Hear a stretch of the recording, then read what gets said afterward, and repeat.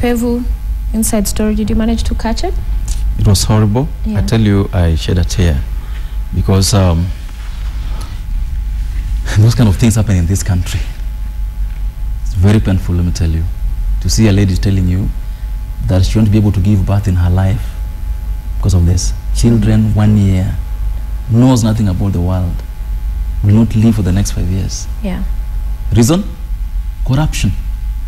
Lack of fidelity to the law.